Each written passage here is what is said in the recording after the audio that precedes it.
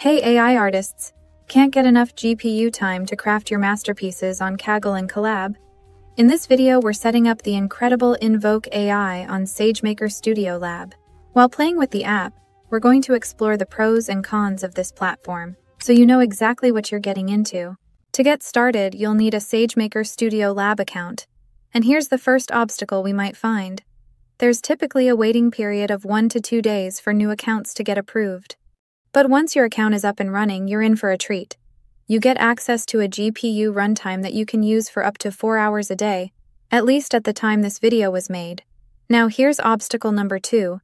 GPUs might not always be available when you're trying to log in, so you might need to give it a few tries and keep your fingers crossed for that sweet GPU runtime to become available.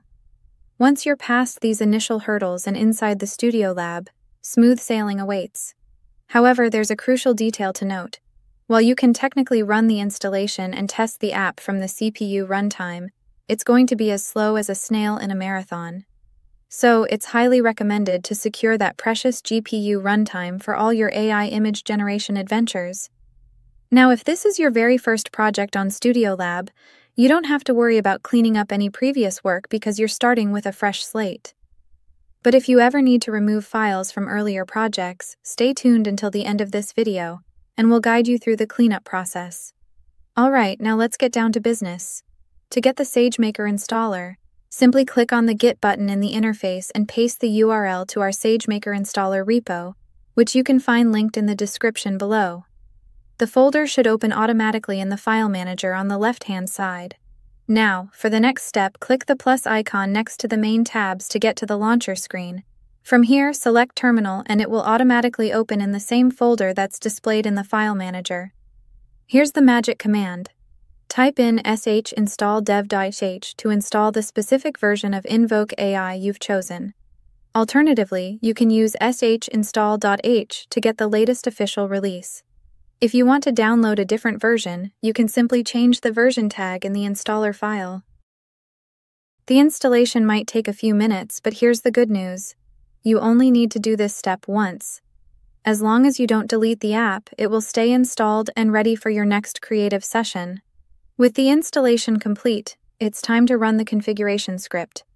Just type sh-configure sh in the terminal. The configuration script is essential because we don't have enough disk space in the home folder. So, the installer is set up to keep permanent files in persistent storage, while models, which are often quite hefty, get saved in temporary storage. The configuration process takes about a minute, and once it's complete, we're almost ready to go. Now to start the app, type sh-start.ch in the terminal. The first time you run the app, it will ask for your ngrok token. We're using ngrok to make the app running locally on a Sagemaker instance accessible through a URL. You can get an ngrok token on ngrok.com. If the prompt disappears from the output, you can simply press enter and the app will ask for the token again. Or you can paste your token, regardless of the output text. After that, the app will ask for the domain name, which is also available on the ngrok website. The domain name is optional, and if you leave it empty, you'll get a random URL. The token and domain will be saved in a file called data.json, which you can edit or delete to change these parameters. Now, it's time to visit your ngrok URL and dive into the app. One thing you'll notice right away is that we don't have any models yet.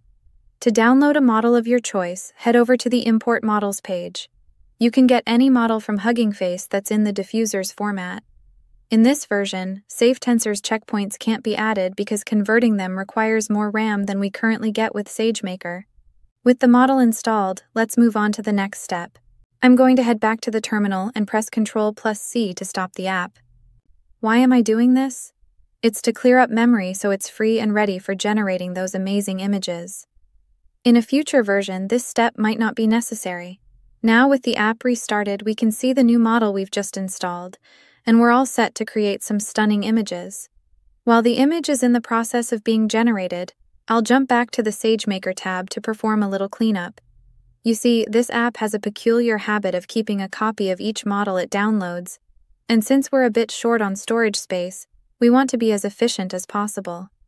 To find and delete the cached model, here's what you need to do. Navigate to your home directory, ensure that hidden files are visible, and then click on the .cache folder, followed by Hugging Face and Hub. You'll find the cached model in this location. Deleting it will free up about 7 GB of space. Now, while we're waiting for the image to generate, let me show you some handy commands that I frequently use. What's cool about Sagemaker and what sets it apart from platforms like Colab or Kaggle is that you can open up a new terminal while a process like the InvokeAI app is running. This allows you to multitask efficiently. For instance, I often use the command dfh to check how much disk space I have. Currently, I've got 26 GB of temporary storage left and 4.4 GB of free persistent storage. To identify large files that might be hogging space, I use the find command with the size parameter set to bigger than 1 GB. This is a simple way to locate and eliminate large cache files that are probably unnecessary. After deleting the cached model, I now have a whopping 11 GB of free space in my persistent home folder. But it looks like the app is still busy loading models into memory, and just now it started drawing. Let's take a look at those pixels.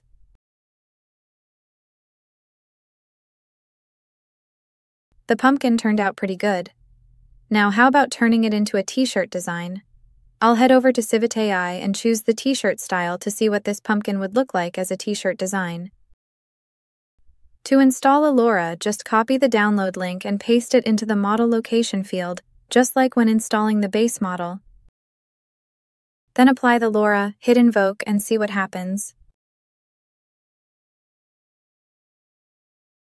While the image is being created, I'll use the second terminal window to check memory usage with the command watchfree-m. From the looks of it, we're running low on memory. I should have restarted the app after installing the Allura, but this step might not be necessary in a future version. So I'll just go ahead and do that now.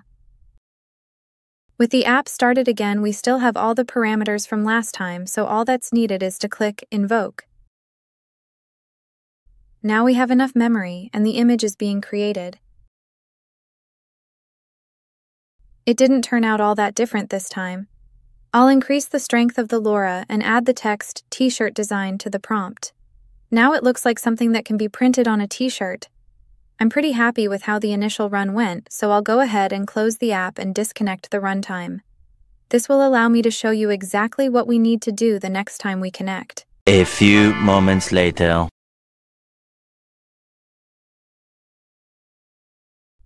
As mentioned earlier, we don't need to reinstall the app, but we do need to run the configure script.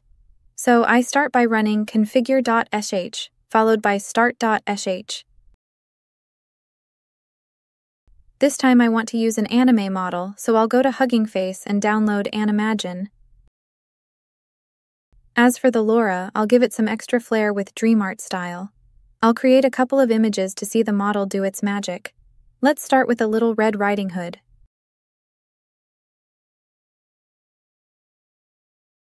As usual, I'll open a new tab and use watchfree-m to keep an eye on memory usage. Unfortunately, it looks like I'll have to restart it after every image. Well, here's to hoping that a future release works a bit smoother. So I'll restart it now. For the second image, I'll let it imagine a fire sorceress. The sorceress has a fiery glow about her, doesn't she? These are all the images I wanted to create today. Before logging off, I'll go over some of the useful options we have here. If you need to change your ngrok token or domain name, simply run the start.sh command with the argument reset. This will delete the data file and ask you for the parameters again. You can also edit the file data.json directly to set the parameters. If you'd like to view the images after stopping the app, go to your home folder, then InvokeAI Outputs, Images. From here, it's easy to view and download them. If you'd like to install a different version of InvokeAI or clean up some files, you can delete the InvokeAI repo, which is also in your home folder. This will allow the install dev script to download a different version of your choosing. Now, if you're done using InvokeAI and would like to free up space for another app, you can easily do that by deleting the InvokeConda environment, located in your home folder, .conda nvs invoke. To be able to see this folder, enable showing hidden files from the View menu. I find the du command to be useful in checking how much disk space a folder is using. The InvokeAI environment is using 6.4 GB. Let's check how much space we have now. So there's still some cleaning work to be done. Let's see what's taking up all that space. Ah, that's right, I never deleted the Hugging Face cache after downloading the Animagine model. Much better now. And there you have it, folks. We've successfully walked through the installation, model management, and cleaning process for InvokeAI on Sagemaker Studio Lab. You deserve a slice of pumpkin pie for watching this far. Before we wrap up, let me give you a quick rundown of the handy commands I use when working on Sagemaker Studio Lab. First up, df-h is my go-to command for checking the amount of free disk space. For estimating the size of a folder or file on your disk, du-sh is your friend. It shows the disk usage of files and directories. Watch free-m is fantastic for monitoring memory usage. It's a quick and easy way to ensure that your system has enough RAM to handle the tasks at hand. If you ever need to identify large files in your home folder, the find command, with the path set to home and size set to +1G, comes to the rescue. It lists files in your home folder larger than 1 GB, helping you pinpoint space hogs. Additionally, you can use the remove command to swiftly delete everything in temporary storage without restarting the environment. You will need to rerun configure after this, as it deletes all models. It's a quick way to free up space without the risk of getting locked out. Now, let's take a closer look at our experience with Sagemaker Studio Lab. It was able to successfully run the InvokeAI app, and having some persistent storage available is definitely a plus. On the downside, the limit on persistent storage forces us to have a part of the installation in the temporary folder.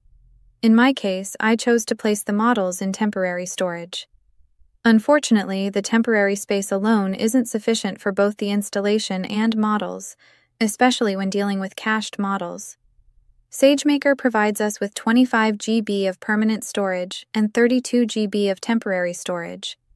While the permanent storage is a welcome addition, it's essential to remember that this is the space you get for all your projects. Therefore, it's necessary to clean up the installation before switching to a different AI app to ensure it has enough space. In terms of memory, we get a reasonable 16 GB of RAM, which is more than what's typically offered by Colab. This allows us to use both a base model and LoRa. However, it's still considerably less than Kaggle's 29 GB, which offers a smoother overall experience. On the bright side, the file manager on Sagemaker Studio Lab is quick and user-friendly, making it easy to manage your files and projects. A major advantage of Sagemaker Studio Lab is its ability to run multiple terminal sessions simultaneously. This means you can continue working on other tasks within the instance while the AI app is busy generating images. Sagemaker also allows you to install multiple Conda environments with different versions of Python. This is fantastic because if the Python requirement for your AI app changes, you can easily upgrade it to match. We get 4 hours of GPU time and 8 hours of CPU time each day. While the GPU can significantly speed up AI tasks, it's not always available, so be prepared to keep trying to connect. I found that persistence paid off, and after several minutes of persistent attempts, I was able to get in. So there you have it, the good and the not so bad of running InvokeAI on Sagemaker Studio Lab. If you found this video helpful, make sure to give it a thumbs up and share it with your fellow tech enthusiasts. And if you have any questions or want to share your experiences, don't hesitate to drop a comment down below. I love hearing from you all. Thanks for joining us, and I'll see you in the next one.